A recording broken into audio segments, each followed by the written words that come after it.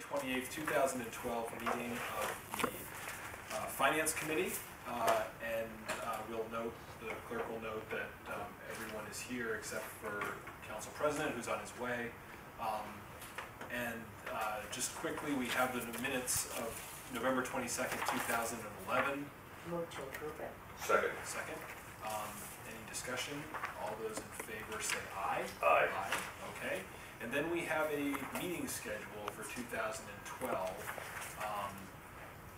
which we sort of settled in on this time. It's fourth Tuesday at 5. Yep. I wanted to look at that. We will, obviously, for every meeting, we'll have to post separately, but this at least gives us an outline for our schedules. And if we have to adjust for anything, we can. I don't have any problem with that. I want to just look at November 27th to see if that's the week that we're following into Thanksgiving. Okay. Is it here? It's after Thanksgiving. After? 27th after. Okay. We may not be here. So, and then we can decide, like in the summer, for example, if for whatever reason, Right. if we decide July 2nd, or whatever date that is, July 24th or August, depending on people's schedules, whether or not we would meet in Yeah. August or July, we will do that a month at a time.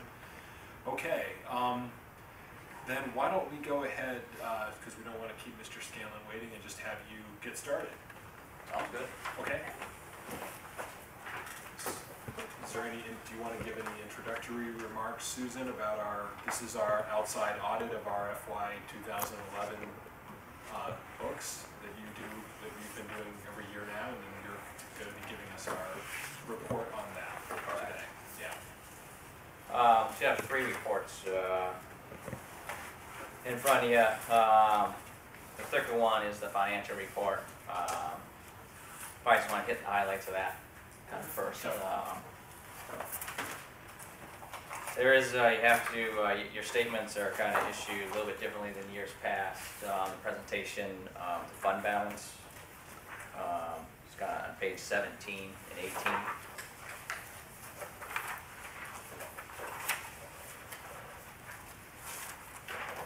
This is the first year of GASB 54, which is reclassification of fund balance. Put your fund balances into 5 categories: non-spendable, restricted, committed, assigned, and unassigned.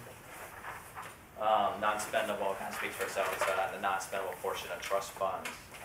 Restricted or restricted for grants, revolving funds. Those are outside constraints that are restricting it to that. And assigned. Assigned would be like encumbrance, like the lowest form of government, which would be the department head type in, release the constraint on it and it'll flow to unassigned on the closeout. It would make up encumbrances. Out in the non-major funds, assigned would be your ambulance funds and your parking. Again, that's more at the department level. Assigning it for those functions is not an exact restriction. Assigned or unassigned? Assigned. Assigned, yeah. Yeah. Okay. And then unassigned is, free cash basically. This year, as part of GASB 54, your stabilization funds become part of unassigned general fund. So when you look at these statements, you keep your books separately under Massachusetts general laws where stabilizations are moved out to a separate fund. But when it comes to financial reporting under GAAP purposes, stabilization funds do not meet the definition of special revenue funds. They get reported under general fund. So that's kind of a big change into your statements when you look at them. They don't tie exactly to undesignated fund balance that you submit for free cash. Some highlights of the statements. I like to see the city build up their reserves. I think your stabilization funds are about $250,000 at June 30th. Good healthy reserves should be about 5% of your operating costs. Your operating costs are around $71 million, I think, is your budget. You're talking general fund. Correct. So you'd like to see us have 5% of the general fund. Correct. And that's about $77 million. Yeah, and roughly about $3.7 million should be in your stabilization and free cash together. I think free cash was around $1 million, I believe, that's certified out. Tom, when you say stabilization and free cash together, are you talking about the 2 stabilization accounts or the 3? Meaning Two Smith- stabilizations. Smith, it kind of is by itself, just more on the restricted purposes, because it really came from the sale of that land. Right, So the Smith Folk Stabilization Fund is classified as restricted, non-major. okay. Or the other two, yep. No, you say 5%, you're talking about 5% of the general fund, you're not including the enterprise funds in that? No, Okay. because they have their own reserves and free Yep. cash is part in there. Just, I think your operating budget, well, the June, about 76 million. Yeah. So good healthy reserves between free cash stabilization combined should be about 5%. So you're talking 3.74 million dollars.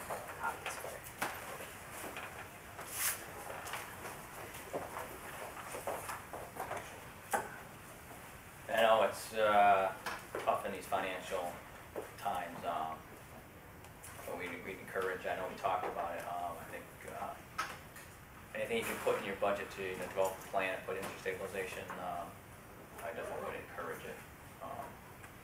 And on page 21,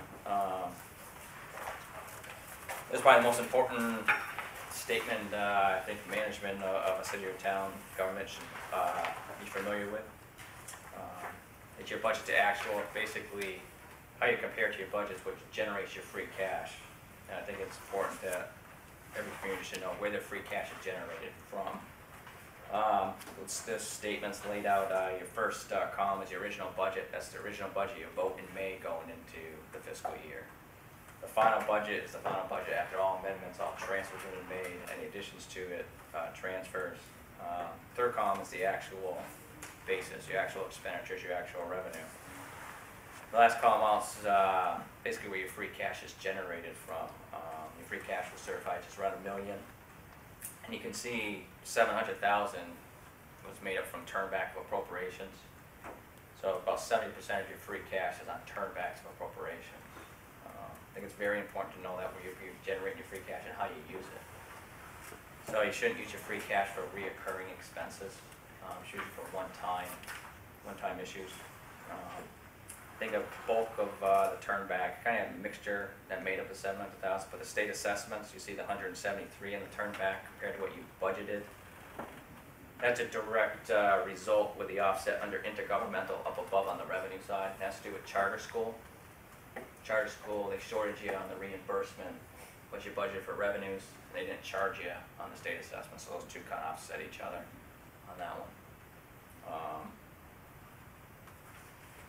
Those kind of the financial highlights, just the schedules, most important ones on pages 15 and 16. These are your entity-wide statements. They take into account more like a business. They have depreciation of your buildings built in. It's on a full accrual basis of accounting. These are useful. These are what bonding companies are looking at. All your promises are accounted for on here. Compensated absences, agreements you made if you retire or leave termination will buy back your time. So on page 15, I just want to point out under the governmental activities, under unrestricted, you see it's a negative 5.6 million. The reason why you're showing a negative under that aspect is the direct result of the OPEB obligation up above on the liabilities. On the general fund, it's $10,495,000. And the OPEB is the health insurance that you promise to pay a percentage of when they retire, that you're not funding. It's the same in every community. One aspect is maybe adopt an OPEB trust here in the future. Another thing is to fund it. But that is a direct result of, and then bonding companies are going to be looking at how you're handling that. Now, the Commonwealth hasn't actually set up a mechanism for us to do that under yet, have they? They passed Chapter 32, Section 20 to allow you to adopt a trust. You still have to live within limits of 2.5 to get the money into the trust. I'd like to see them somehow lift that aspect of things. So it's there, but it isn't feasibly usable. Correct. So, yeah. Yeah, we have about 72 audits. We have 12 of our clients pass the OPEB trust. We have one that funded it, and they funded it at 10% of their ARC, basically $100,000 to put in. Has the state dealt with theirs yet? No. No. No.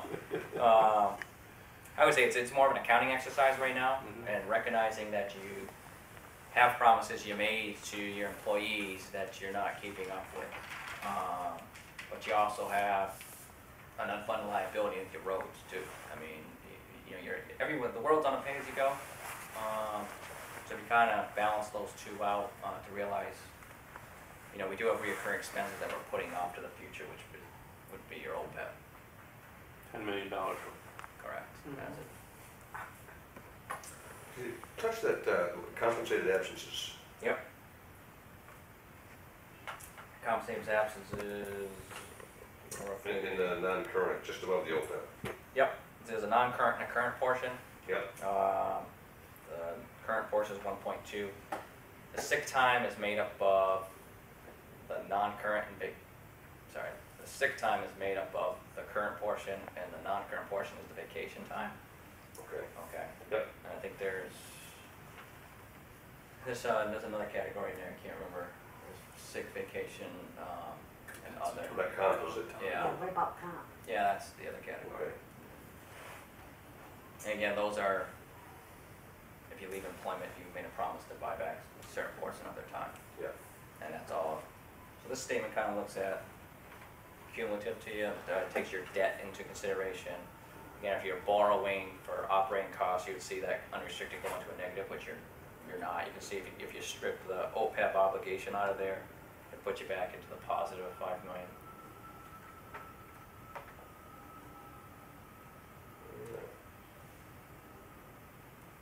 And it's important to know if when you're meeting with Moody's and your bond rating companies and what you're doing about it. Could you talk a little bit about that landfill closure? Yeah, the landfill closure liability, that's $4.2 million, that's your estimated liability, what's gonna cost to close your landfill. It gets updated every 2 years, that FAM form you fill out. That's what we think it's, and then again, it's based on, time, value, as point out, actually, you can see the landfill fund on page 23, it kind of breaks out those enterprise funds more fully instead of one column.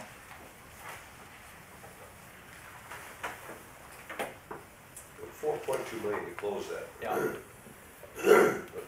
Naturally, a lot of that is all based on a lot of assumptions. Is that correct. So is there, you don't have time where this $4.2 million is no longer correct? You got this number from us or? Correct. Okay. Correct, it's a report you file with DEP every Yeah. 2 years. I believe you're gonna update it this spring, I believe. So that number will change come this spring. Okay. And it's in the ballpark of it. And again, also in this landfill column is your trust fund that you put money away for landfill closure. That's all factored in under the landfill trust. So you can see total unrestricted is not in the negative. So you are providing for that closure. And now this is the page that they do the basis for our bond rating. The NDY statements up front. Yeah. Yeah, they look at that to see on your unrestricted piece why you're going into a negative. If it's OPEB, they know what it is. If you're in the negative, say like by 20 million, your OPEB liability is 10 million, that's telling them that you're borrowing either for costs, for operating costs. So this is a good, useful over time. Yeah. Again, if you borrow money and you put it into your buildings, the assets up on top, and it's offsetting the liability, so you have no effect on your bottom line. So yeah, they are looking at it. It's on a full accrual if your taxes are growing. Yeah. Again, you're recognizing allowance accounts on that, on this statement. Who borrows for operating costs? We have a few. Really? I didn't know that you were actually allowed to. Well, doesn't mean you get taken over by the state. I mean, I was Pittsfield gonna has say, one how do you, here. how do you bond Yeah. for Yeah. operating expenses, so. Usually you get that borrowing from the state of Springfield. I think had a $50 million borrowing a couple years ago. I think the emergency borrowing from the state. That's the only time you're really borrowing for operating costs. Got it. Okay. It's not a good indicator. Yeah. No, and you can see that in the negative there. Yeah, You know, not a good- correct. I had pulled a lot of the bond ratings I was trying to make rhyme or reason on all of them across the state, it was almost impossible. They just calibrated last spring. So if you're going back before last spring, it's gonna be very hard to link the two together, because they did, Okay. standard. Maybe that's my problem, I'm trying to put two of them together. Yeah, Okay. And I look at some of these that have fantastic bond ratings, and it's like Lowell,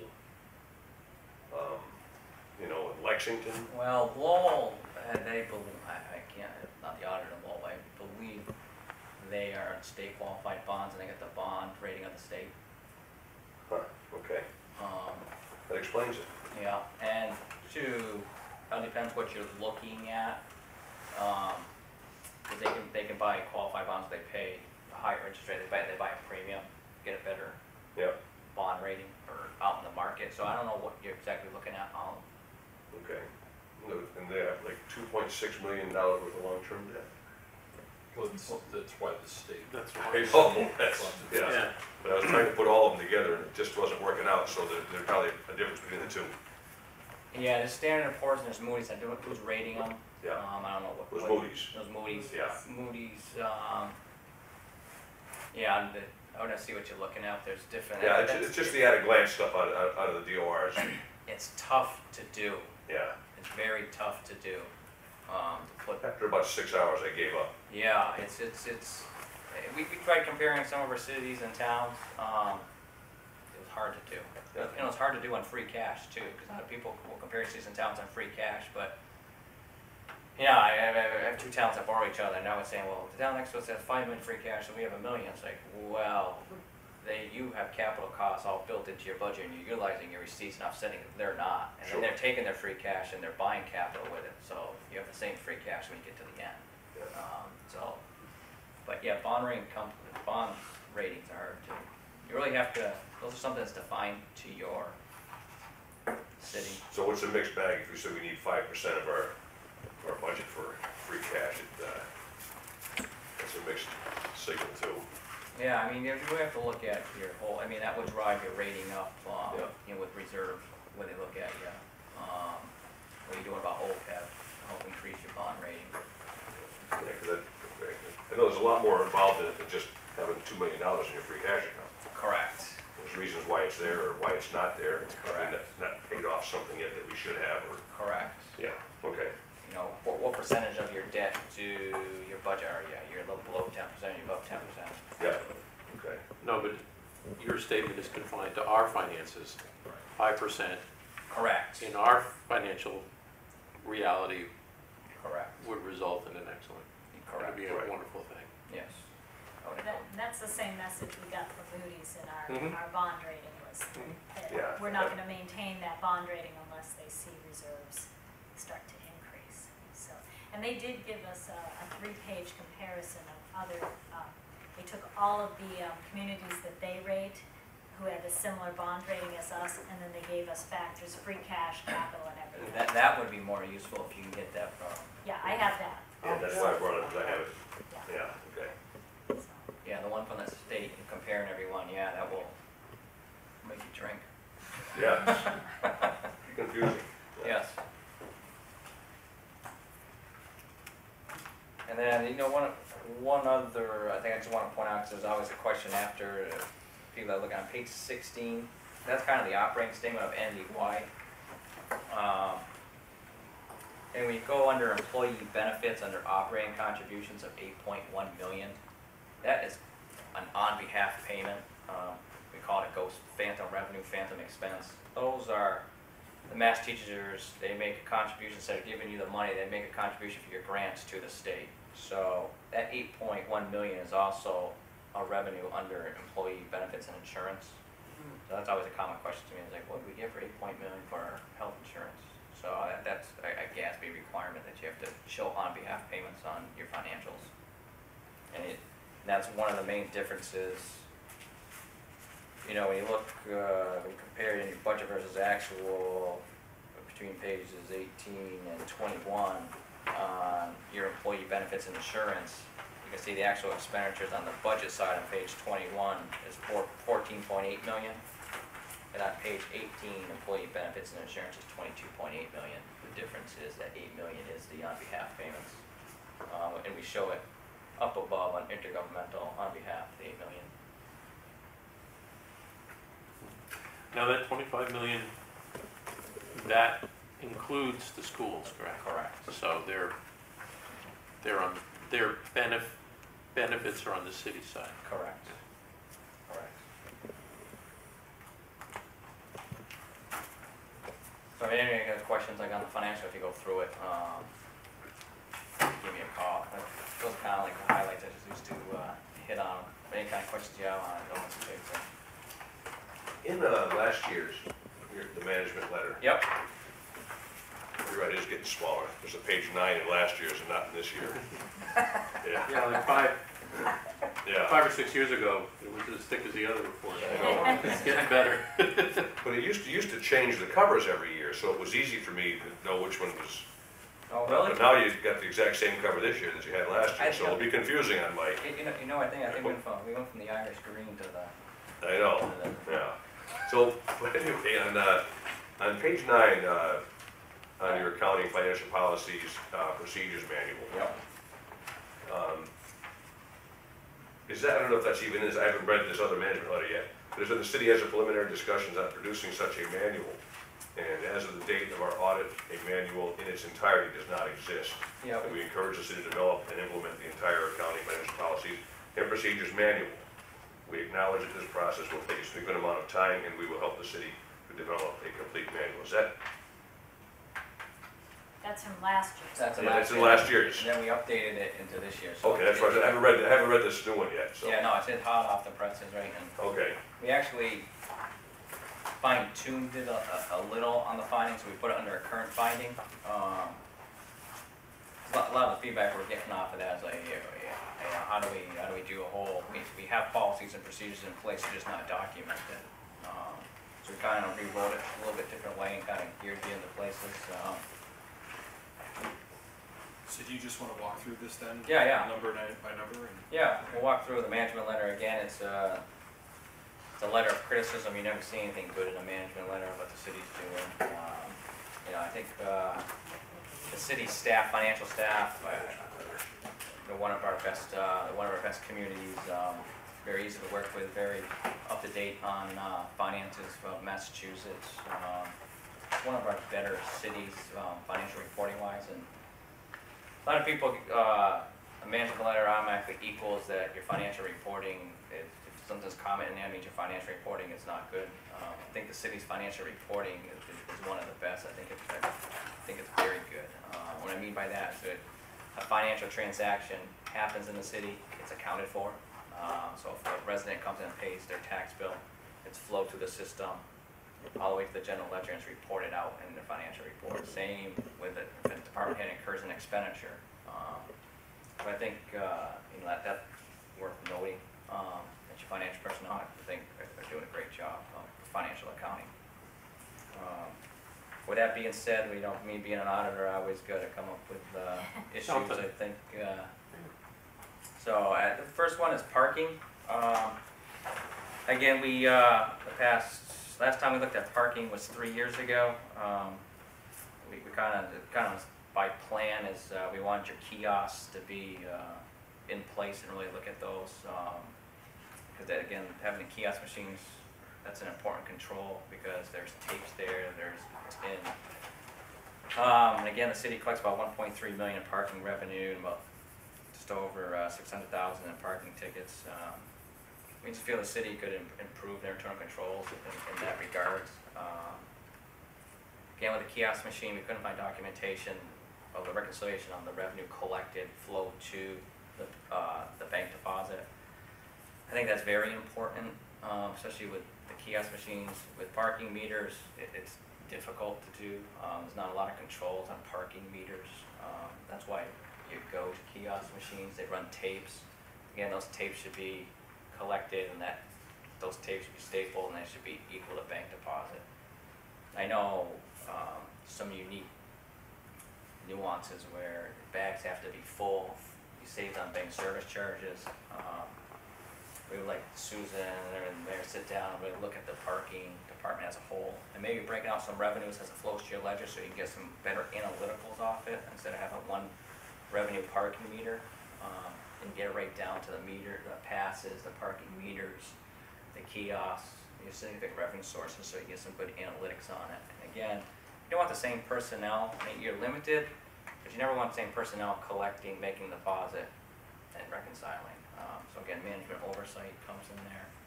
And like I said, we couldn't find a lot of strong documentation of receipts being collected and making its way to the bank. Not saying anything's wrong, but those controls should be in place. And with that kind of being said, we float it into risk assessment, which is the next one. That's really a part of risk assessment. Do we just want to go, we do have the city did respond. Oh, yeah. So we do have a response. Yeah. And just that, as you all know, I'm in the process of reorganizing the parking department, and this will be one of the issues that will be addressed. So when the parking department is reorganized, these controls will be put in place.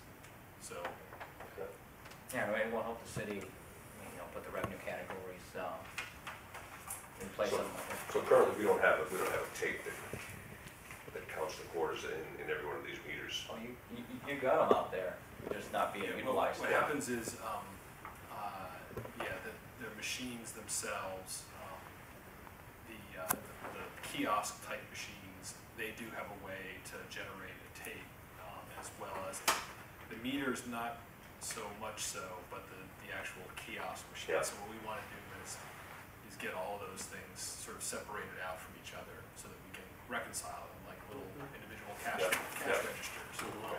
And there was an issue that you were making reference to it, that our bank was charging us more if we were bringing, because what happens is we have to bring all this coinage to the bank in a bag. They charge us a service fee for the counting of it all, because they have to run it. Per bag. Yeah. Per bag. That's the counting piece, apparently. It's the deposit and counting Correct. piece of all the change. And so there was an issue where there was an incentive to fill bags. And so some of the deposits, they were bundling them together to get to a full bag. And so, but it was also creating issues. So we're trying to address that as well. Yeah, if you want, because I said, like the mini cash registers, you want to, if all the kiosks are out there, they have tapes in it, and you go to kiosk one, a slip prints out, says $1,000, and the next kiosk says $1,200, and the money's counted, so you have $2,200. Those tapes flow right into the bank deposit, $2,200. Yeah. What happens, you had to fill bags, so you take some of the parking meters and empty them into the bag, so it destroys the integrity of that control you have on place at that cash register. You can never really, did the $2,200, I mean, more came in, but you ruin the integrity of the flow of the Yeah. control. There's no documentation system as they withdraw from the meter indicating. It's interesting, because I've talked to the guys about it. The digital meters will give you a readout, but inevitably all of them give false reading. Correct. Because They there's, don't reconcile. some are Canadian coins, some Correct. are American coins that get counted as Canadian coins. There are you get a spider web in there, and Correct. so they would have a readout that would show more money that they took out than the readout showed. Correct. And it would show, so that's one of the challenges that they face with the current technology. Yeah. That was the issue. And again, I will say on the parking meter side, our revenue has been up and robust, and so Yeah, no. yeah, so I'm not, as you said, you didn't have any concerns per se, other than just controls. Correct. Exactly, yeah. So principal concern, controls, accountability, Correct. reconcile. Correct. And Tom, the log of the monthly passes, could you just talk a little bit about that?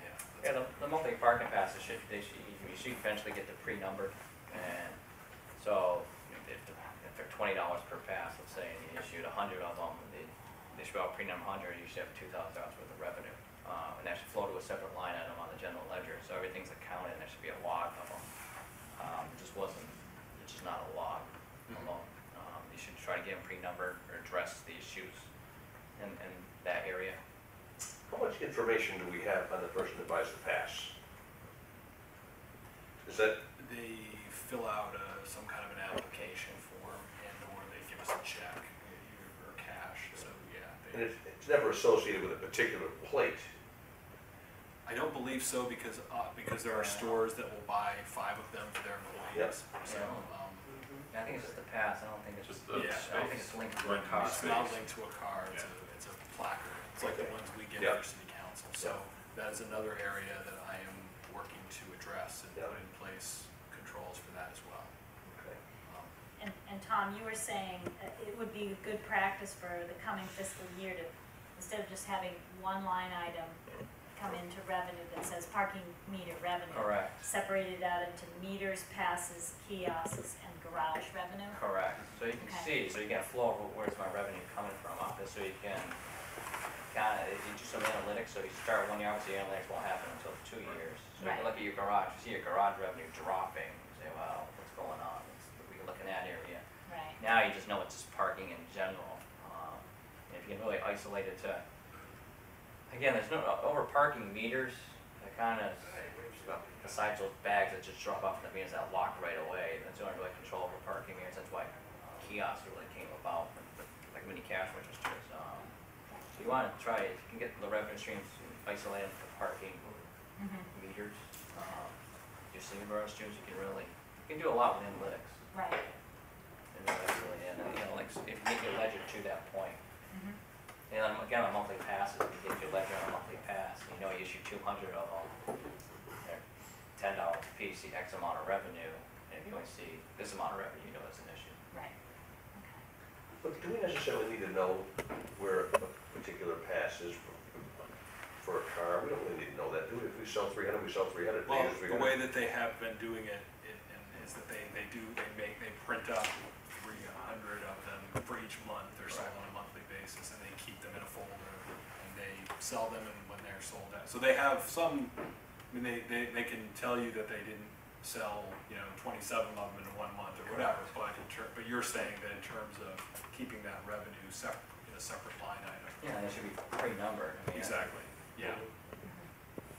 They have to buy it monthly, or For can it be the- done yearly? For their passes for long-term parking, it's monthly.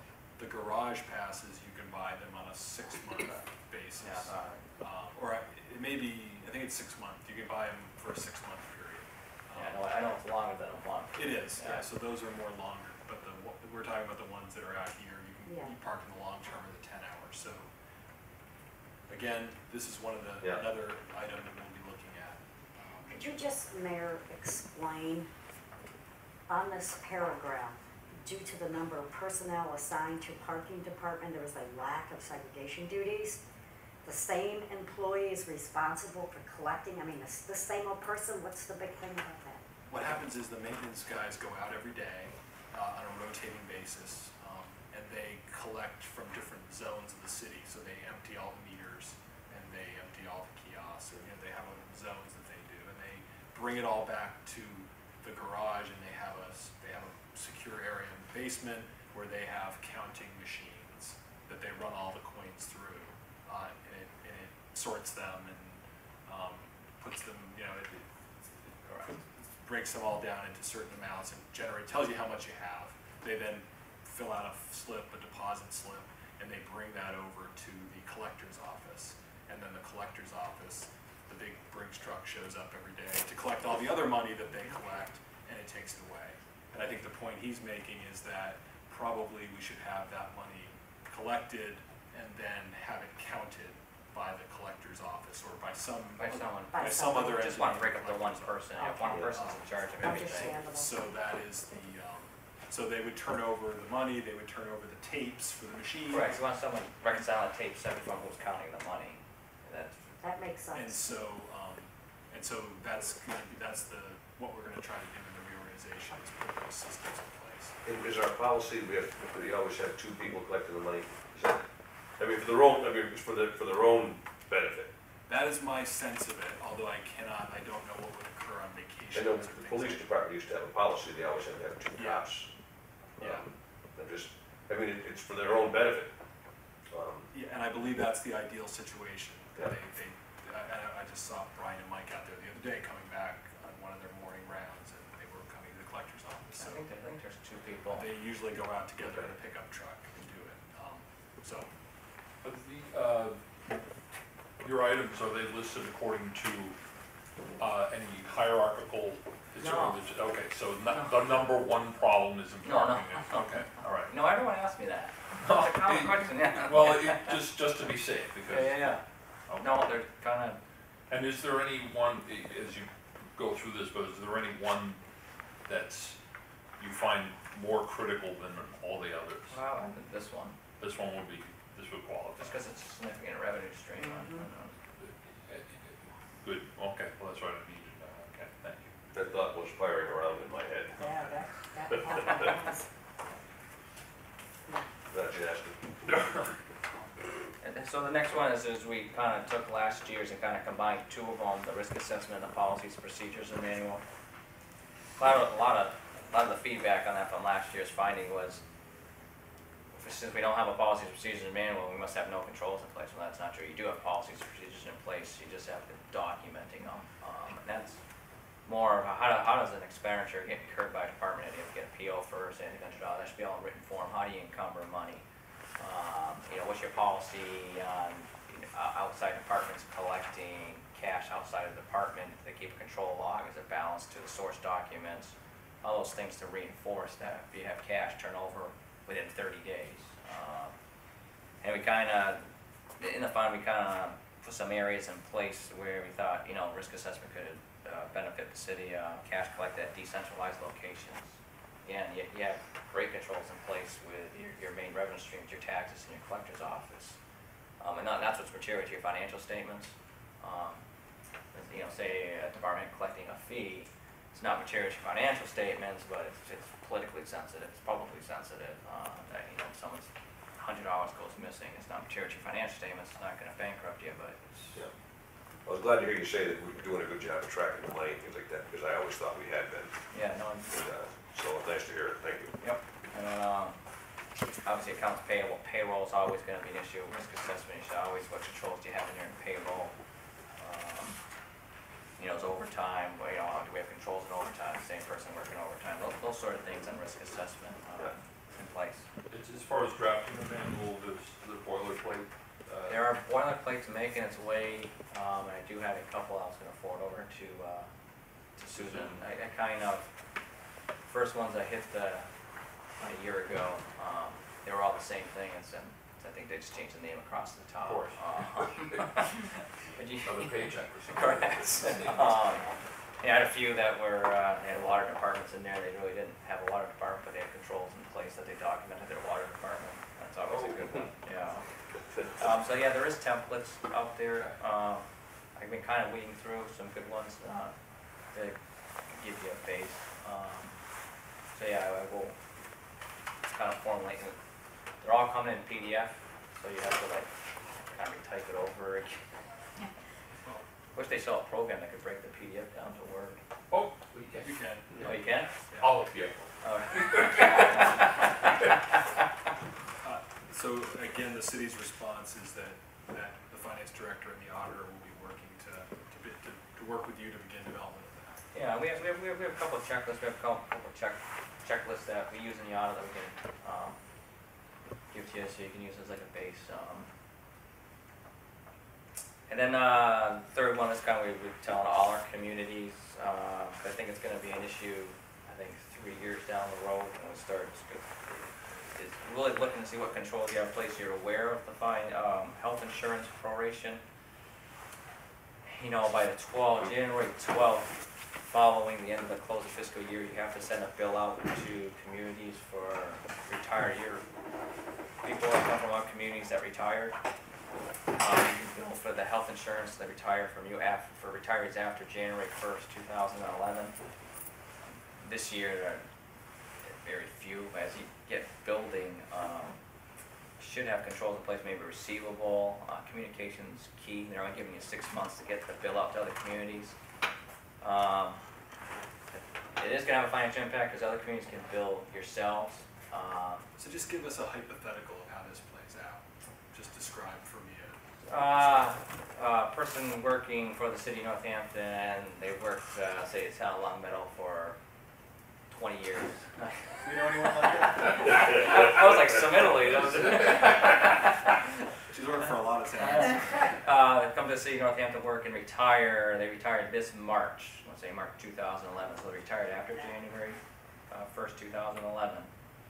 And obviously, you're gonna pay, the city's gonna pay a percentage of that individual's health insurance, X amount. Well, that's gonna get prorated to the 20 years back that Long Meadow's gonna pay a piece of that. It's gonna be billed on a percentage basis. So at the end of the fiscal year, you have to calculate what the cost of that individual's health insurance was, and then prorate it back to the other communities, which would be, well, for instance, say Long Meadow.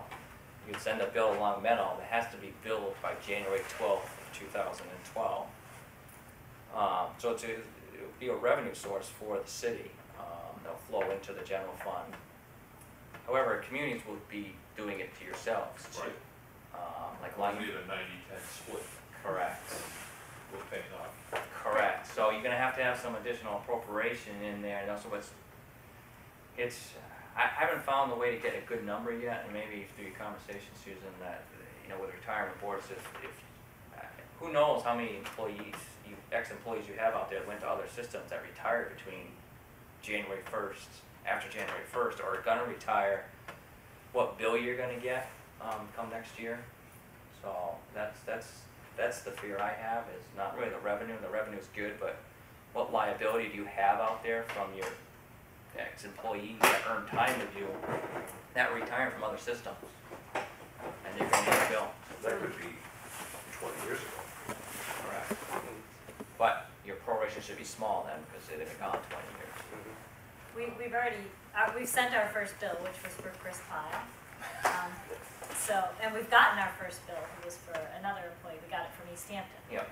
So, but it raises lots of questions because, the state service count in this, and also, what if one community pays 80% and another community pays 50%?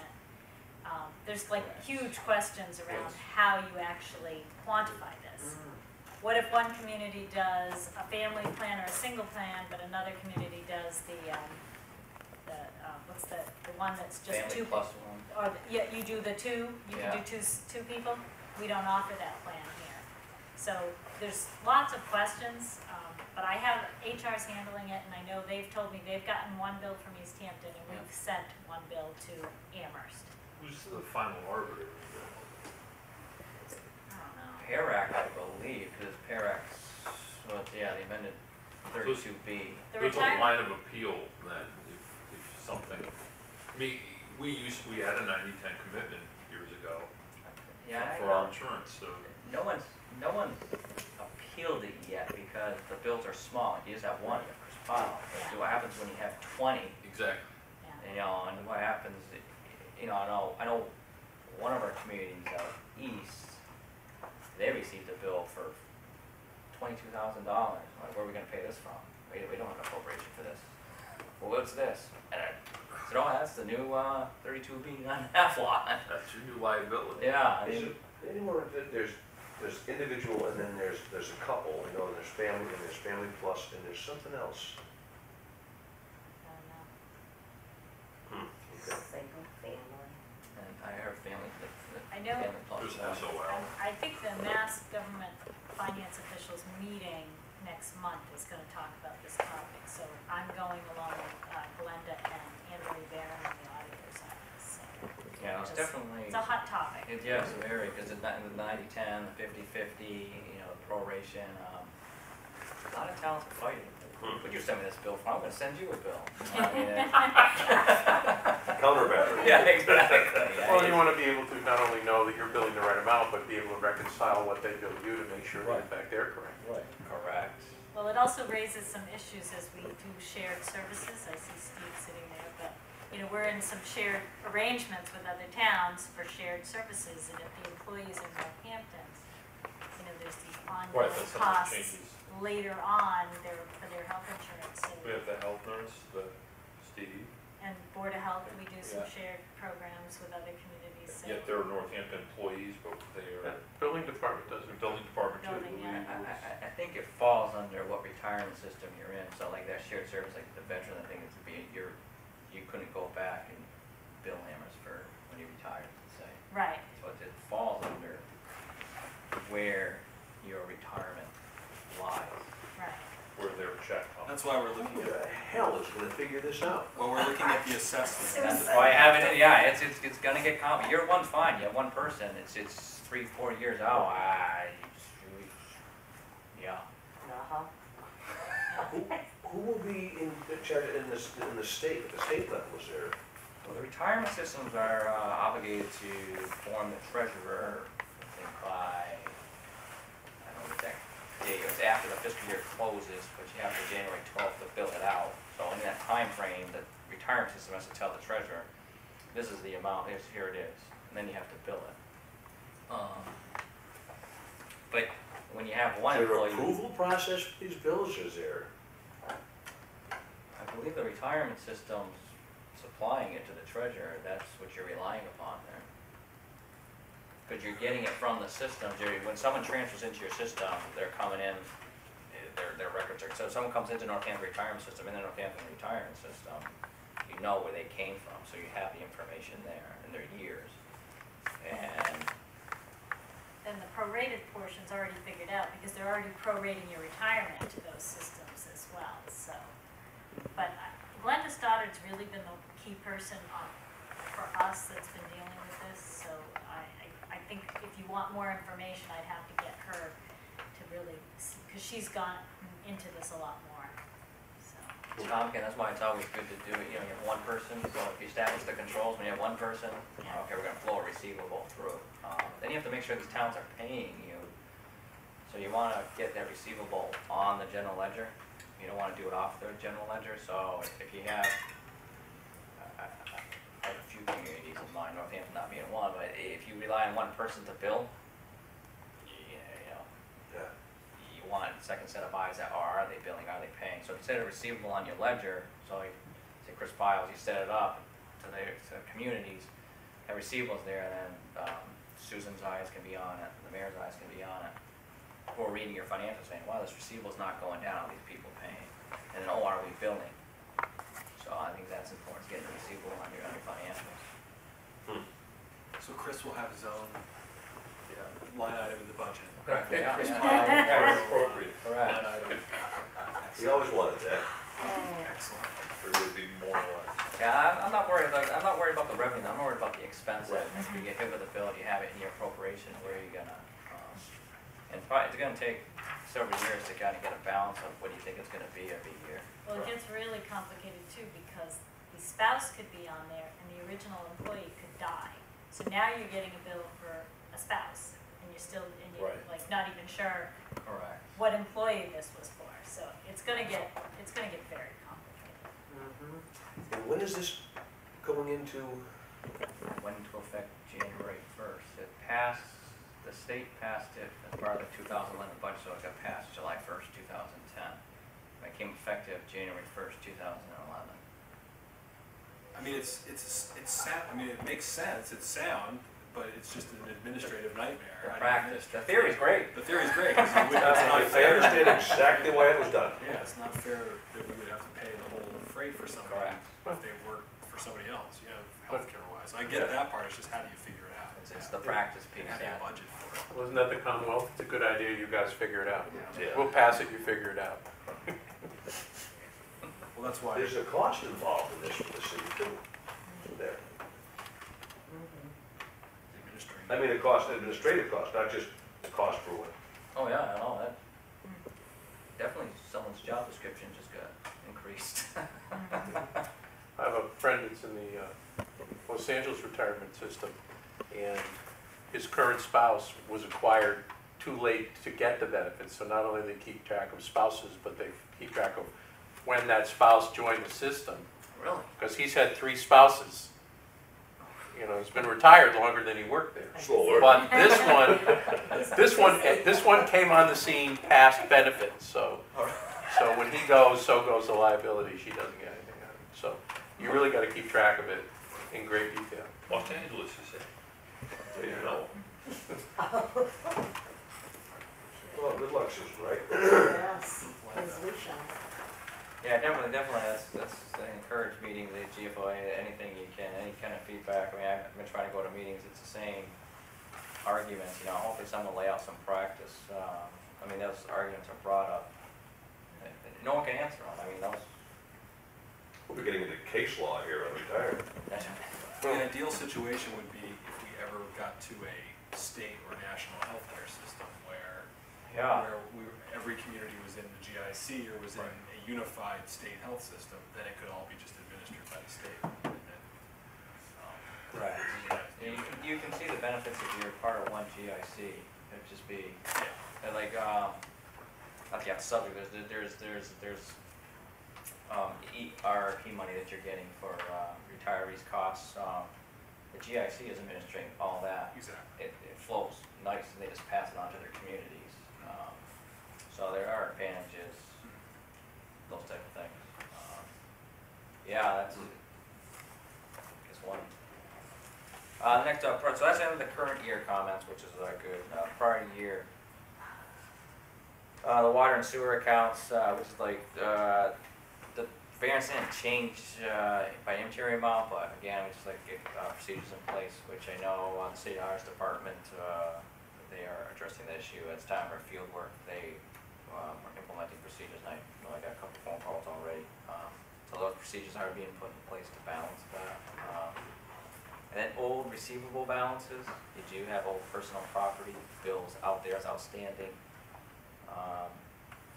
Again, you gotta go through the abatement process, and then that takes the overlay, to understand why it's not being done. That's one area. That's more of a cleanup of your books. Again, you know it exists. But it's a very arcane procedure for getting rid of those things. Correct. Yeah. But if you think about how your budget was built on, you raised an allowance on part of your tax recap. You count that receivable as part of setting that budget that year. Mhm. So yeah, no, it is Yeah, but it could be a bill for a desk and a chair and a correct. calculator for a business that went out of business 5 years ago and the person's in parts unknown. Correct, and that's what all of them. They're little and they're annoying. 90%. I think. Probably wouldn't have even been worth sending a bill for, but. Correct.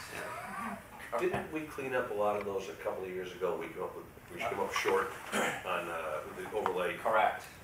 and we went back, there was a lot of old bills. Yeah, this We is. took that out of overlay surplus Yep. to cover those. Yeah. It was like 200, it's a lot, it was $264,000. That was a different issue. That was a revenue deficit. Revenue deficit, that's what it was, yeah. Yeah, this is, you have the personal property on your books is outstanding, and the problem accounts, like business went out of business, you have no recourse Yeah, but we covered that revenue deficit by the overlay surplus. by the overlay surplus. And we actually took some of those out, didn't we, David? A lot of those old property tax. Well, on the property tax side, you know, that's where a lot of them George cleaned up. You know, we wound up with the payment. We took the property and paid it and got the money back. You know, Wayne does that a lot where he'll buy, it happened along 91 where there are all these little snippets of property left over after they built 91. Yeah. And the person said, well, you took 3/4 of it to hell with it, I'm not paying it anymore. And it got to be tax title and Wayne would buy them and pay the bill with money that we get back again, and we just get rid of the account. And Okay. some of those personal property ones, though, how many communities do you work with that have set a minimum? You know, don't send a bill if it isn't at least so much, so you don't have It's about half and half. about half of them is Yeah. said. I have actually a lot of communities, surprisingly or not, that actually stopped billing boat. They thought it was. Boat exit? Yeah. But they don't have like a river. Yeah. We have a river. Yeah, but yeah, they just, because those small boat exercise for $5, and it got to be a nuisance collecting them. Yeah.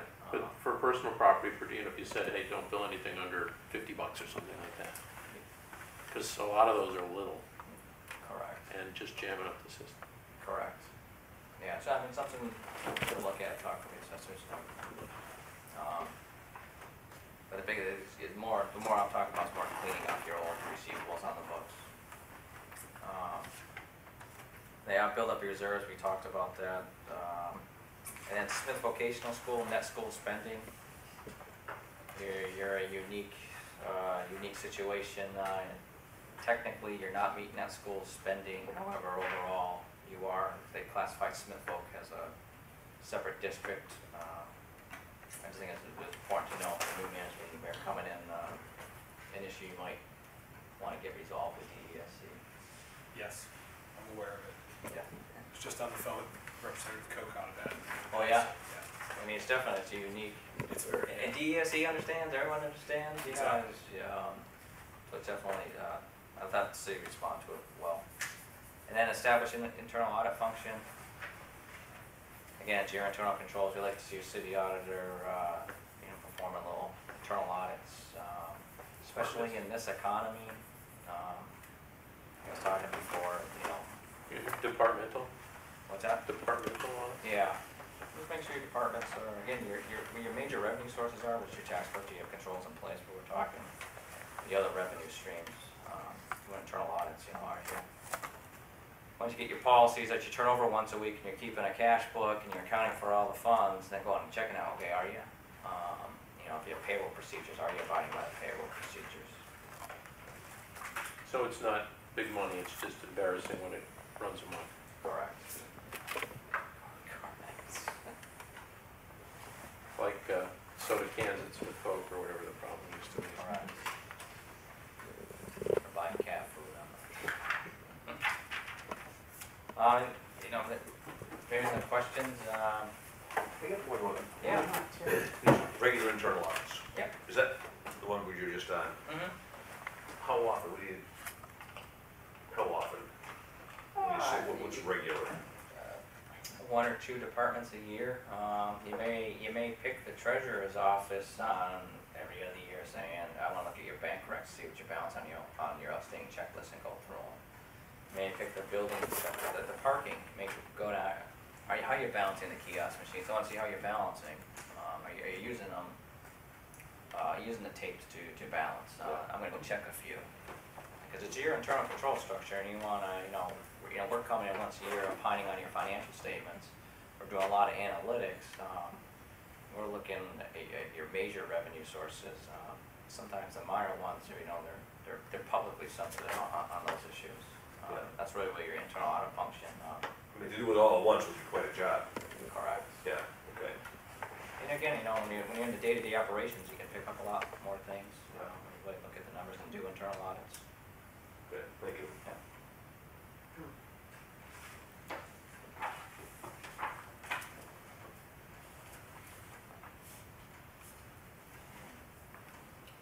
Thank you. Okay.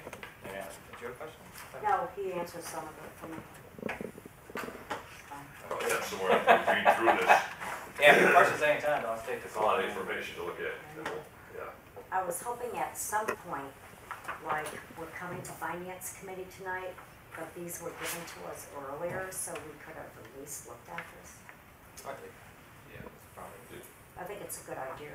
Oh, yeah, I think I rushed to get it, to Susan to get it for extending it until March. I think I kind of rushed the envelope on that. I think East But we Hampton was can call you, dismayed to hear we had ours first, so. Pardon? I said East Hampton was dismayed that we got ours before they did, so. Oh. But Tom really, because of the bond, we had to have a lot of the financial statements for the bond prospectus in January, so They're a closer lot to of this done. happened a little faster than it usually does. And I'm usually here like in the springtime, like I'm a springtime thing. Well, it's been spring all week. Springtime. That's right. And we're not complaining. These audits will be on the website as well. They get posted to the mayor's page, so as of tomorrow, they'll be put in post. And the reason that, this is the first time I've seen the federal. Oh, yeah, I can tell you. Yeah, please, just for a minute, before we let you run out of here. Oh, yeah, no problem. The federal piece is, if you expend over $500,000 in federal funds, you have to have a thing called the single audit, the OMB A133. What it does is it focuses just on federal grants, and you have to test at least 50% of the federal expenditures in accordance with a compliance supplement that's issued by that department. And the pages 3, 4, 5, and 6 is a listing of all your federal programs of the city. In total, 6.3 million on page 6. So we have to test about 3.3 million of federal grants, And then those grants are identified on page 10 of which ones we tested into the categories of the compliance supplement. And when my memory serves me right, you only had one federal finding and all the, basically it's your school grants and your HUD grants are being tested in compliance supplement, and you only had one federal finding in compliance with the programs, and in my opinion, it's pretty immaterial. It was, you have to fill out time and effort certifications when you work on a federal grant. If you're full-time, you have to do a month. If you're full-time, you have to do it biannual, and if you're part-time, you have to do it monthly. You're doing it biannual for both. So again, this kind of, you know, you're in violation of that compliance, so we have to write it up. But again, right when we pointed out to the school department, they tested them.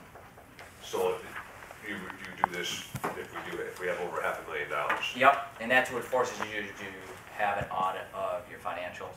This is like a byproduct of your audit, your financials. So CDBG is in here? Correct, yep. Okay, yep, Yep, somewhere, I'm sure. yep, on page 10, that will list, So that would put us over the top anyway, yeah. Okay. and you have to, you go through a matrix of risk assessment of your federal program. You look at how people change hands, what money, like ERA, anything that had ERA attached to it was automatically a high risk program, no matter what you had to test it. So page 10 is the actual programs that we tested and that we gave an opinion on over compliance. But it's always interesting to see how much federal money flows through. I mean, 6.4 million, some hefty federal funds that flow through. You look at HUD, they're on page 1. The total for the U.S. Department of Housing and Urban Development is 2.3 million.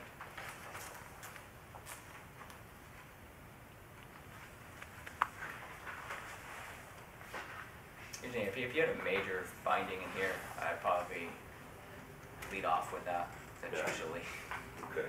you know, So what do we have to, there's something we have to file with this? Yep. Do you do electronically now? You used to have to send them to a federal clearinghouse. Now it's all electronically. I load them into a system. I send them to Susan. She goes in, she has a signature code. She signs out the clearinghouse, and then it comes back to me. And I put my signature code in, and then it gets submitted, and then we should get it back about next week. It usually takes about 7 days. But you are all into the federal clearinghouse now. You can go on Federal Clearinghouse website, type in Northampton, and you'll see the data collection form, type in and all the findings if there's any. So this is just policy, there's no upside or downside, it's just something we have to send the paperwork in. If you had a federal finding, that would be a downside, yes. Yeah, well, yeah, absolutely. Yeah. Yeah, okay. Thank you. No problem. I'm sure I'll have, oh, it's okay, your number's on the front here. That's right. I'll read it. You know, there is one, let me just. Is your home number on there? My wife would kill me. I did pass out my home number as a fax number one time. On page 10 of this report, I just want to point out just one thing, because it is a question. On page 10, it says auditee qualified as a low-risk auditee. No, we put, that's because you had a federal finding, and it allows, all that is it allows us, instead of testing 50% of expenditures, we can drop it down to 25%. But if you look, your 6.3, well, we're going to test HUD every year because it's a major program, and we're going to test school grants Title I every year. So those two, I can promise, we're always going to test because they're considered high risk anyways because of ERA funding, and just, I mean, I'd have to have a head exam if I came to the city and not tested HUD. I mean, that's just a major program of the city. So you're over the 50%. So I always like to point that out to people. It doesn't mean like you're marked bad at the federal government, you're not a low risk auditee. So that this designation will not have an impact on future applications? No, it's really the nature of the federal finding. You know, if you misspent 1.2 million HUD expenditures for something that wasn't meant for, yeah, that would happen, but you don't have that. Right. Dollar threshold to distinguish between type A and type B programs. Yeah, that is, the way we look at it, a major program is anything over 300,000, and then we have to risk assess that 300,000 what we're gonna test. Yeah. So that's why major HUD is over 300,000, so that's a type A program, so we have to hit that once every 3 years. And all your school grants, your Title I's over 300,000.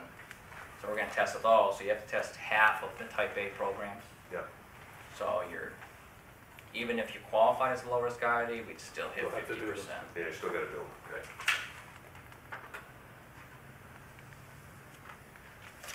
Any other questions for Mr. Scanlon, or can Nope. we release him today? All right, okay. Happy birthday tomorrow. Yeah. 14. That's Yes, right. and you did the same to your daughter. That's right, I got her a set of earrings, so she's all, Cool. yeah. And these are extras. Oh, great. Sure, we'll Keep leave those. those in this Yeah, box just right keep here. them there, thanks. Earrings at 2 years old? She's 8. Okay, I note that Mr. Connor is here, so I was gonna move down and just take up, the, number 6. We were just gonna have him give just a preview, because as I said at the last meeting, we're gonna bring forward on Thursday a transfer. It's actually gonna be 200,000, into his budget from free cash. So if you wanna give us an update on where you are as we get to the end of the fiscal year and Thank you. Should I just stay here? Yeah, as we went into the fiscal year, we finally made a big jump. Mayor Claire Higgins had budgeted me much more than we had previously, because we finally were starting to balance out. I was hoping to have a chart for you guys, and I tried to scan it, or Karen tried to scan it to get it to me. It didn't really work. But it kind of shows you that's us from 2001, and it just goes up. I can provide it for Thursday if people would like it. But this is all the other communities, this is us. It was data that I had gotten from the DVS office that, they said, don't tell anybody where you got it, I just did. But it was just kind of showing us how we're working. And we had last year I think we did 650,000 in paid out benefits. This year, I was hoping it was going to level out. It still may, because we had a bunch of expenses this winter that will not, be regular. So I'm hoping and believing that it's possible that the 200 is going to get us through the rest of the year, which would get me just around 600, a little over 600. But again, in this, I didn't anticipate paying for 7 burials this year either, and that's one of the requirements. I've already run out of my budget. I usually budget for 5 burials a year. How much is each burial? $2,000. $2,000. Right. They can have a funeral up to 3,000, and we will give up to 2,000. If it goes over 3,000, then hands off. We don't do it. But and unfortunately, we've had a rough winter. You wouldn't think weather-wise, but we have lost, like I say, 7 of our veterans, and they're indigent, so they need their funerals paid for. whoever, Councilor Labarge and Councilor. I just wanted to follow up on that plateau. Go ahead. Steve, on the burials, you're saying that the city gives the $2,000, Yes. but you'll go up to 3,000? In other words, if there's an indigent veteran, and say he has a sister down wherever, if he has no life insurance and he has no savings, then, it's tough for some of these families to cover the cost of this funeral. So what happens to the funeral home applies with us. The family, or if there's any money left in the person's checking account, can go towards it. But we will only give 2,000, even though it can be as much as 3,000. It often doesn't happen, but there are times where, the family is willing to, throw in some. But most of the time, a lot of these veterans have been alienated from their families, so They're, you know. Is that cost with just cremation? No, actually, we're pretty lucky. We have the funeral homes here in Northampton do a very good service for little amounts of money. They're not really making much on it, but they do it as a service to our veterans. Also, the veterans can get interred down in Agawam for free if they're an eligible veteran. So that that saves a lot. That's great That to way. hear that. So Counselor Casey? So, I'm trying to figure this, the plateau that we talked about at the last meeting, right. you don't know if we're there or not, or? It's hard to tell. What I guess I still think we're kind of at a plateau, but it's hard to know it for sure just financially. But our client base is staying around the same. In a 6-month period, I'm having about 250 people I'm helping. All right, but some of that help can be more expensive than other. If I'm assisting a veteran who is up at Soldier On, that's a whole lot different than a veteran who's about to lose their house because of mortgage arrearages. That's a bigger chunk of money to help them out. Yeah. There are 2 things that are relieving me this year, or one big one that's really helping me this year. It's called the SSVF grant, and it's Social Services for Veteran Families. It was done by the VA, and it was money that was, people put in their grants to nonprofits. Soldier On did, Vet Inc. did. Vet Inc. got New England. Soldier On got part of a big chunk of New York State.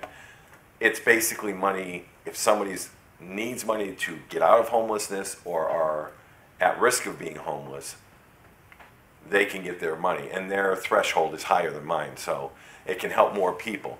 It's just getting the access to that money, and they only have one person who handles 4 counties, so she's got to work it out for it.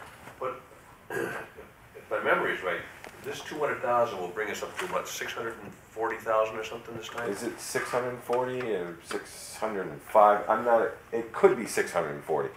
Last year we spent 650, so, Yeah, So we budgeted about 400,000, because we've spent 414 as of today. okay. So, and we're spending, for 8 months, we're spending 52,000 a month roughly, the Yeah. average. So this should get us, so we should be about leveled off. I already have a chart, Steve, Okay. that has all of this, and I have put that together, so I can share that. Okay, so we're gonna be right at the same point we were last year. I'm hoping that we stay at that So level. that's what we're gonna I'm base getting our- that's money what to we're help gonna from base that. our anticipated plateau. The other good news, and that's if it passes, which I think it will, in the governor's budget, he has put in that veterans who are in shelters or in transitional residence, which would mean Soldier On or at Cherry Street VA program, the cities and towns are going to get reimbursed 100%. I have been begging for that for 7 years. I've been on the job for 8, and I've been on it for 7. The biggest reason is that a veteran comes in, they become a resident of Massachusetts through Northampton. 2 weeks, 2 months later, they go to Bedford VA for a program, Brockton VA, they have their own dorms or their homeless shelters, or they go to New England and Boston. Those communities say, well, he's yours for a year. He was a resident of Northampton for 2 weeks, how come he's mine? But that's the way the law was written, or the regulations were written. And those communities would sit there and say, yeah, because they don't want to spend the money. They don't want to contribute to 25%. Our budgets are, So what happens is now with this 100% reimbursement, they go to Bedford, I can call up Bedford and say, guy's there, he's yours. Oh, I don't, yeah, you do, because you're getting it all back. Right. Because I can't case manage somebody on the other side of the state. So that was like taking advantage. And in a way, but that's the way the regs were written, and so there was nothing we could do about it. So this is going to save us, and we're going to get 100% back now. So that's what you were talking about on the reimbursement? Right. I saw you. Yep. That's great. Now, the 100% is not just for the shelter vets, Soldier On, or Cherry, that's for everything, that's all. No. expenses. No, that's just that, to solve that problem. That's to solve that particular problem. The rest of our community, Getting excited there for a minute. well, and the other side of looking at it where, you know, they give 100% back, then they would sit there and say, well, why do you need a local VSO? Why don't we make them state workers? So you've turned it into what DTA is today. Now, DTA is now a state agency. It used to be in that building right there. And it was a split between city and state. So you had local people dealing with local things. If it went to 100% reimbursement, then eventually somebody would sit there and say, well, why do you have to have a local VSO? We'll just have state office, which then says, oh, and you'll have one in Northampton. And then 5 years after that, they'll say, oh, sorry, you don't get it. You can go to Holyoke or you can go to Greenfield, which then you're not treating veterans differently. You're not giving them the respect of being able to go in to their local person who's a veteran.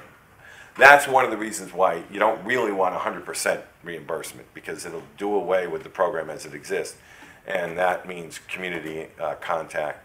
I can help somebody through the city of Northampton within days. Try to do that at the state level. Doesn't happen. So, but at least the transient people who are in and move on, we're going to get 100% back. So that'll be helpful. Do you have to track where they went? Do I now? Yeah, Oh, you yeah. have to pass them on, so you better. Yeah, and I had one woman, she has been in 4 different places in 4 months. So, you know, I didn't get a check. Well, Where we are you? sent it, and she goes, oh, I moved to da-da-da, this program. It's like, What if they So- leave the Commonwealth? then they're not eligible. So it stops if they leave the Commonwealth. Yeah. Steve, the governor's budget, would that go back retroactively? No. Or, so it would only be from July FY 1st is coming in. 13? Yeah, FY13. We, the claims filed after that date Yeah. would then Right. be eligible for the 100%? Okay. Yeah. See, I'm not the only one that was dreaming. And I'm hoping that you, I'm actually supposed to be at work right now. I just did a radio show. But I also work on Thursday nights this is my last month doing it. So I was hoping to be able to answer your questions today. So I hope I don't need to come back on Thursday, because it's right in my, That's why I wanted you to come in today. So, Great. do you Hopefully. Foresee any, okay. Folks are pretty used to these transfers. I'm just happy it's 200 and not 300, so. Yeah. yeah. Would it be too much to ask of some form of memo for just a memo, just a brief paragraph explaining Sure. the requests of the other counselors and get those as well? Yeah, I can do that. And we can look at our charts and see what information you have and I have. Yeah. You should be on the graph, you have that. Yeah, I have a chart. And it's- Chart? Yeah, and I've got all the numbers for this year, so if you have time tomorrow, Steve, just stop over. Yep. A memo and a picture, that's great. There you go, that'll cover it. Okay. All right. So we're not gonna vote on this tonight, I just wanted to give everyone a preview and then it'll come forward on Thursday. Great. Thank you, folks. Thank you. Thank you, Steve. And are we, I couldn't remember, are we gonna, We need to do 2 we readings. kinda need to do 2 readings on Thursday because, as Susan said, We're already in the red. yeah, So all my benefits, all my vets can get their money on the 15th. yeah. So that'll, just to give you a heads up on that, that we'll be asking for a second 2 readings. But I'll write something up. Thank you, folks. Thank you. Okay, so, jumping back up to the normal order, we'll go to number 4, which is an update on the Florence Community Center. And, as you know, the school department has, decided that they no longer have a use for it, and voted to surplus it, and so now it'll fall under central services. Luckily, from her days at the school department, Susan is intimately familiar with the Florence. Buildings It's follow chasing it. her. She thought she was done with it, and now it's come back. So, so she can give us a quick overview. David Pomerantz sent a letter to tenants. The plan is to renew their leases, and they're going to see not a lot of changes because the same woman who's been managing the building, we're going to have her continue to manage the building, Tracy Harity, and so they'll have a same contact person. And I think, as I mentioned to you, my plan was to try to now, I think we should study this and decide, do we foresee there being some kind of a city use for the building? So what I'd like to do is put together a committee probably just a small committee that would have probably representation from this committee, from the property committee, including, you know, probably someone who also represents that area, and then maybe put together a couple of someone possibly from the Florence Civic and Business, maybe someone from one of the abutting properties, and just, I don't know, get together, take a look at it, take a tour through it, talk to David we can have David Pomerantz give an overview of the capital needs of the building, and then I think I think then that can start a conversation for us about what we foresee the uses of the property, or whether we want to try to do something with it, whether try to find someone to at lease the entire thing or sell it or whatever. And as you all know, there's also currently an ordinance that's going through, two ordinances going through the process right now. One is to actually rezone the property, which actually we kind of need, because we do have a few tenants in there that are commercial, and technically we need to have the office industrial for them to be lawful tenants. And then the second one is another one that deals with the reuse of educational or religious buildings that would give even some flexibility above and beyond the new zoning that we'd be placing this in for a future redevelopment of the building. So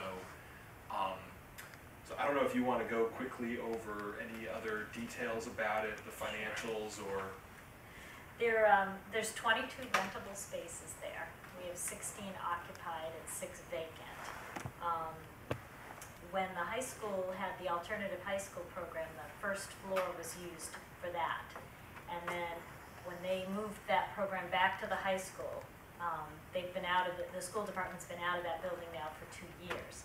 So the spaces on the first floor were available for rent, but we were only able to rent one of them. And that's because every year the superintendent was like, don't rent to anybody for more than a year, because I might want to put a special ed program back there. So every person who came to me and wanted to move their business to Northampton into this location said, well, if you can't guarantee me this space more than a year, I'm not going to relocate my business. So the first floor spaces up until this year, with the school department kind of being in limbo about it, were not very attractive. Second floor, you know, the school department would not have used that because there's no handicapped access. So the second floor has always been good to rent. We only have 1 vacancy on the second floor, 4 vacancies on the first floor, and then 1 in the basement. So there's a mix of tenants, a lot of nonprofits, like Habitat, Pioneer Valley Habitat for Humanity's there. We have Casa Latina, Valley Free Radio, and then there's a number of commercial tenants, Mass Commercial Cleaning, Audio Visual Archives, the Shang Shung Institute, some yoga, some dance lessons, some musicians. So it's a nice mix. The building always paid for itself when the school department had it.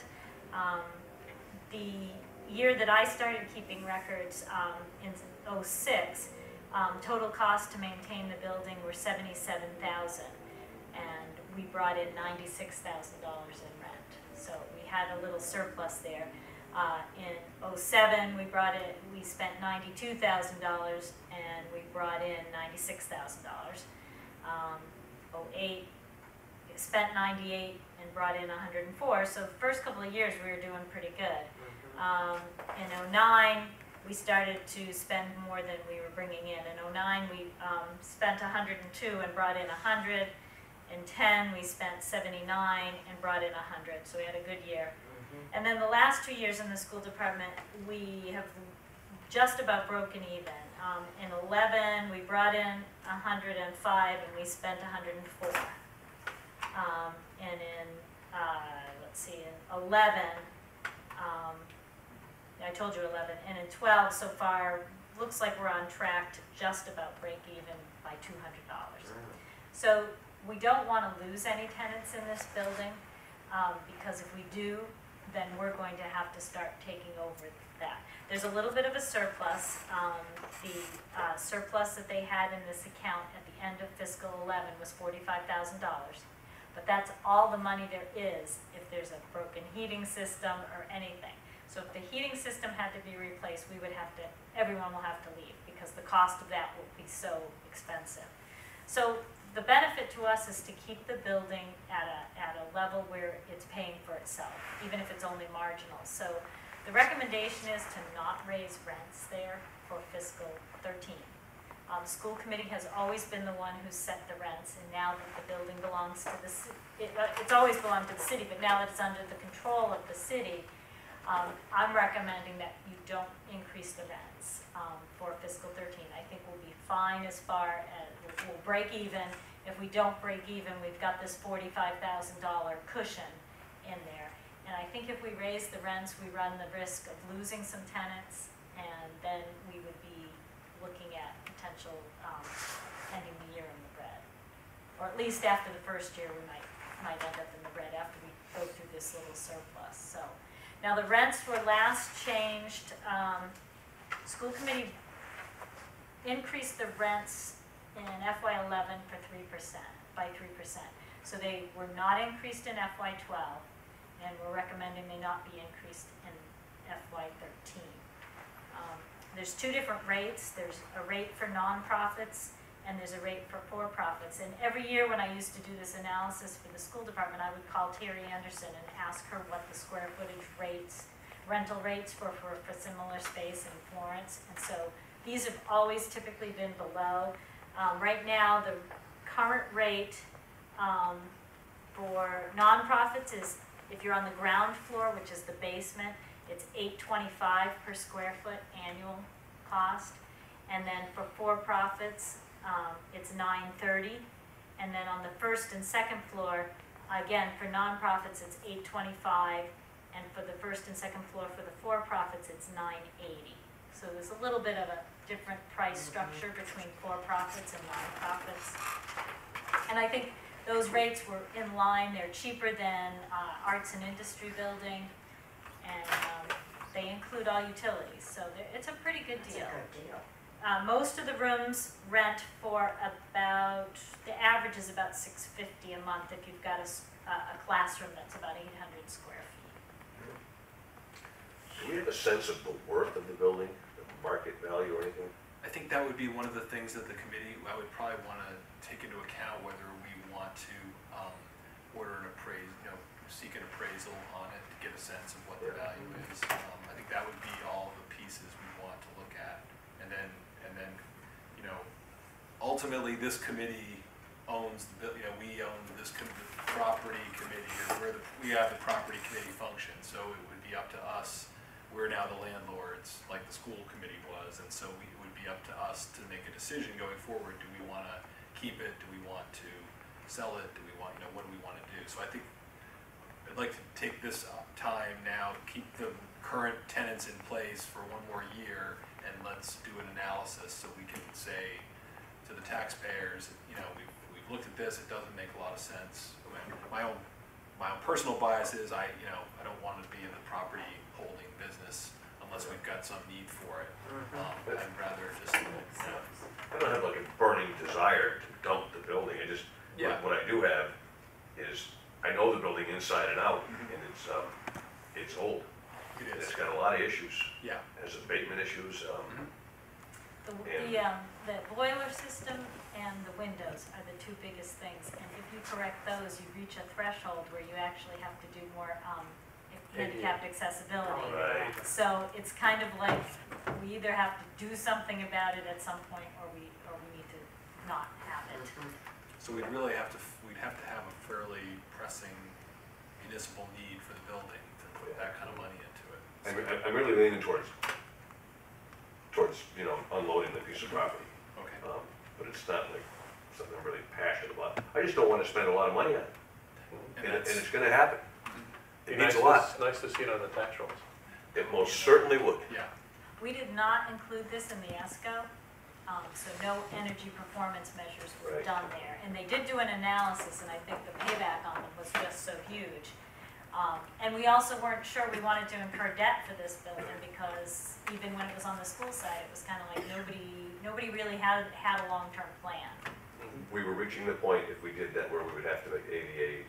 There was a lot of things we had to do with the building, so, yeah. I remember that we had that discussion. So are folks in agreement with the idea of just trying to put together a small reuse committee to look at it, to analyze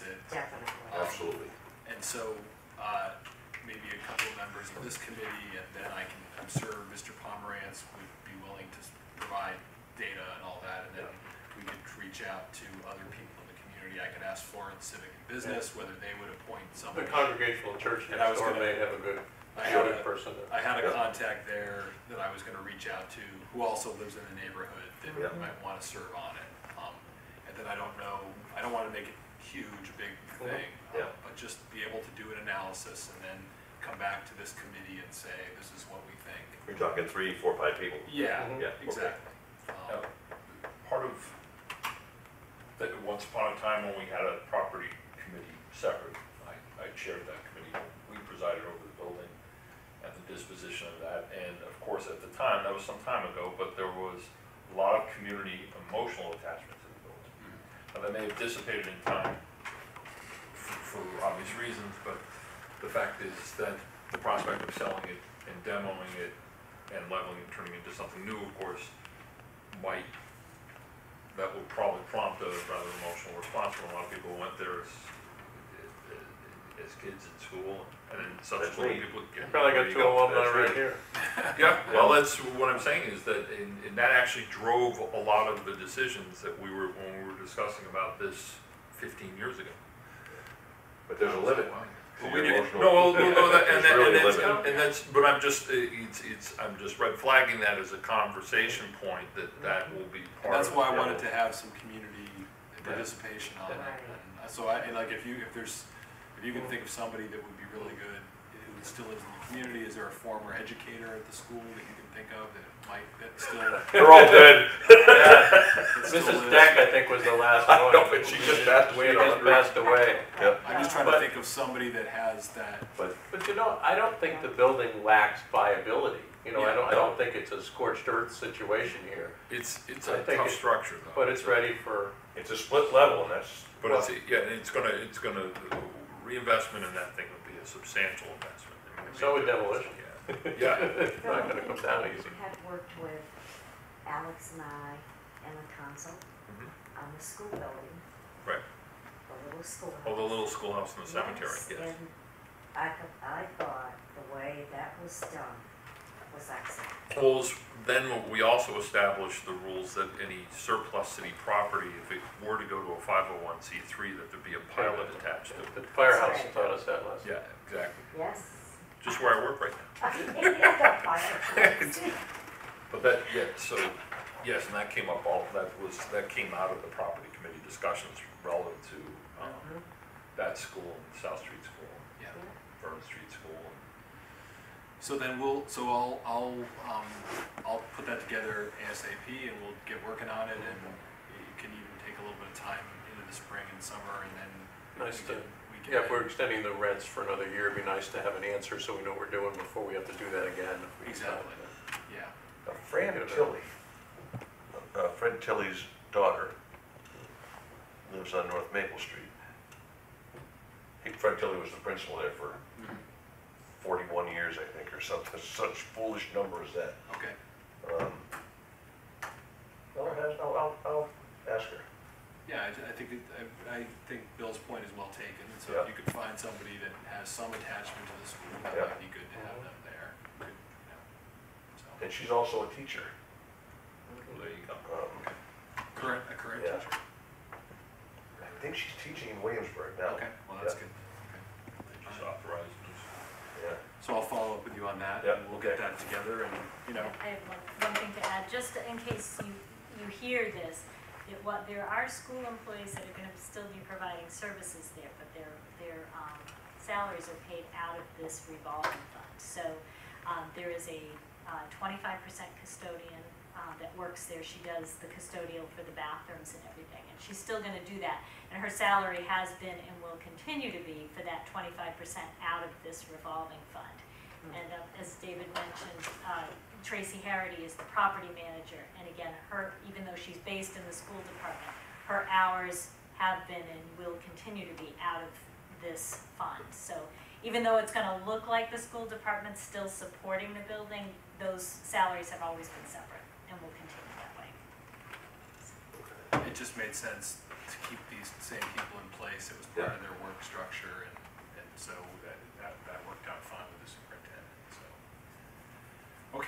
So, the other issue, which is again another property committee issue, is we have the farmer's market policy, which Terry Anderson presented to us.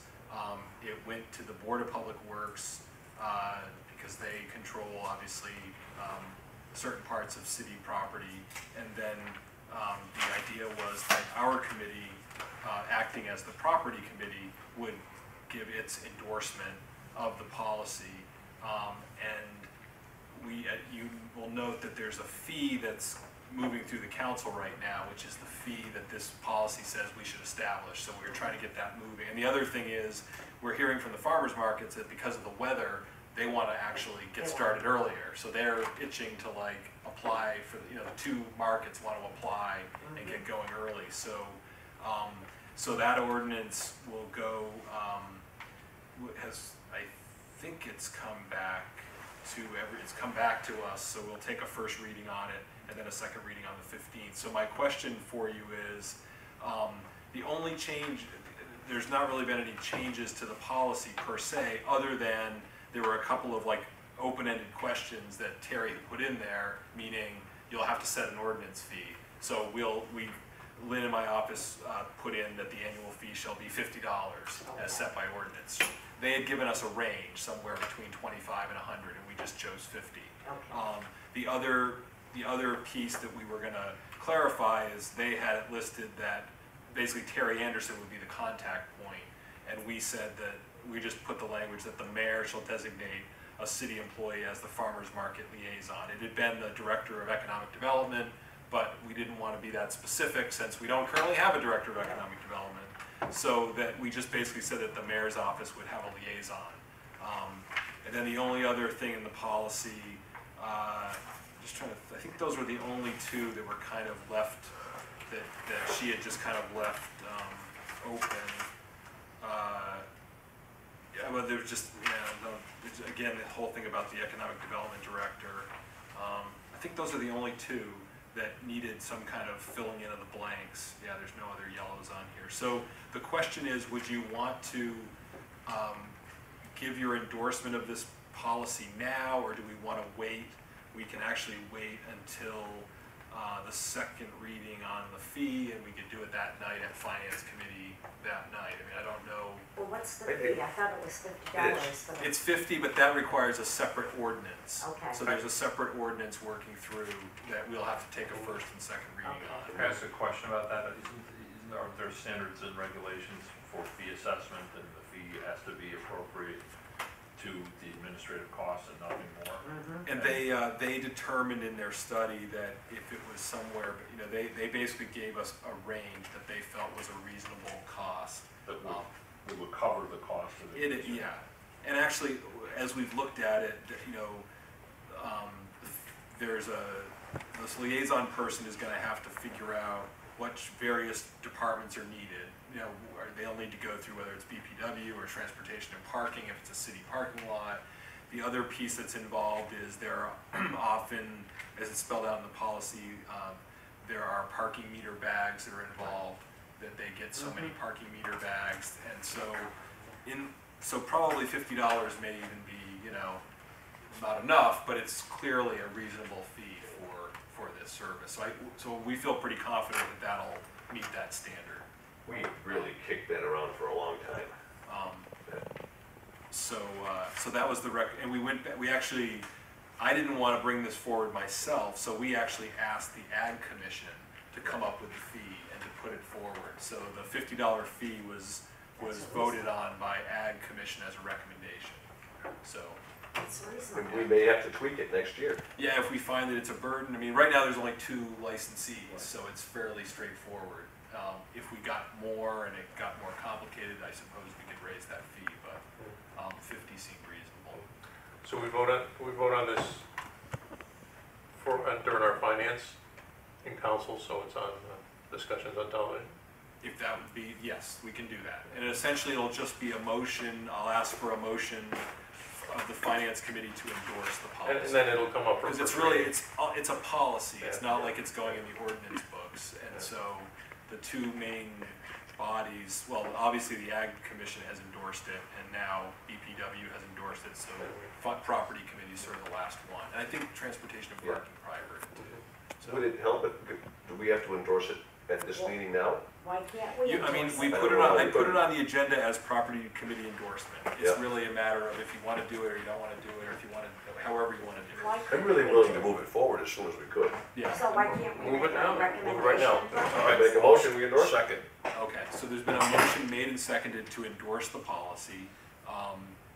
Any other discussion of it? Okay, so, all those in favor say aye. Aye. Okay, a nay, okay, so then we've given it the endorsement, so now the only thing left will be just the setting of the fee, which will come, we'll take a first reading on Thursday and then the 15th. So we could have a discussion if people wanted to do 2 readings on the first, that would be fine. I don't know if anyone cares if setting a fee Well, is, I think, it doesn't bother me, Yeah. David, because we're not spending money, we're. that's yeah. right. And I think with the farmers, I mean, that's their living. To me, I think 2 votes should be good. Okay. The So we weather's can- fine. Hopefully, nice and warm.